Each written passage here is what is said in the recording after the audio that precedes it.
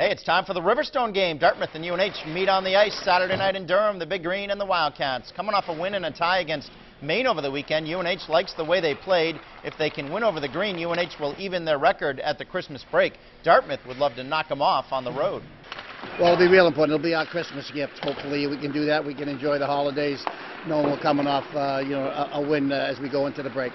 I think it's huge. We haven't had the best start, so anytime you get a win and get the momentum going, we're unbeaten in the last 3 here, so hopefully we'll get the win and go into Christmas break all happy. The fans are great. They come out and really support the Wildcats, and the energy in the building is always awesome. So again, it'll be a fun game for our guys to get on the big ice surface.